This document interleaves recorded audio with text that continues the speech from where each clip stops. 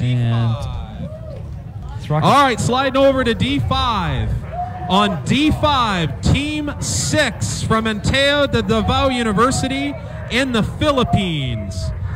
Welcome to Spaceport. All right, let's see. The rocket's name is Sibol.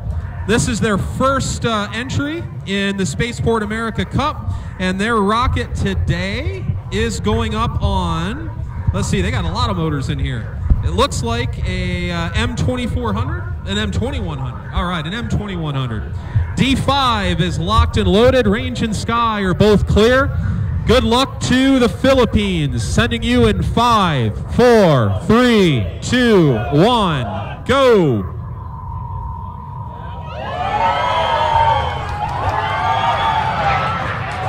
very nice, great Heck yeah, boost off the guys, pad. that was a green motor. That's Coasting awesome. now. So much excitement here. Last rocket on the bank. Let's see, arcing over. Headed back down. Let's look for an event. Nose cone is separated. Oh, and there's... Very nice. That looks a little big. Okay, it looks like the Philippine rocket's got a main there at apogee. Okay, and it's not inflating at the moment, so we'll keep an eye on that as it drifts its way back towards us.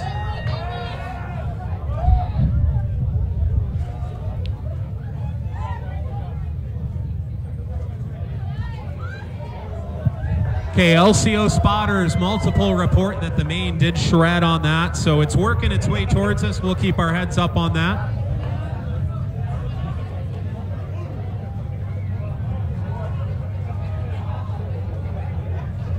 With some of these main deployments at apogee, the teams will have to increase their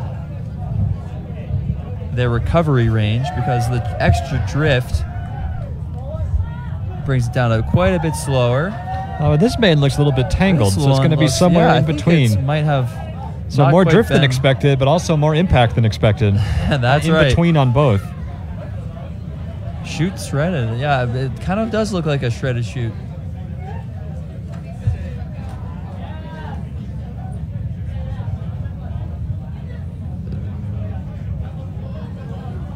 You can see that drogue, the small parachute toward the bottom. That's what was supposed to come out at the top.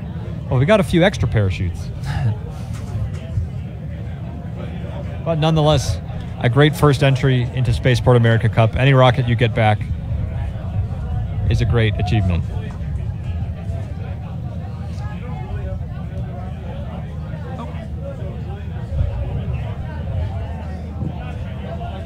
And just again, shout out to our rocket tracking camera operators. These rockets are moving at over 100 feet per second off the rail as required by our design process.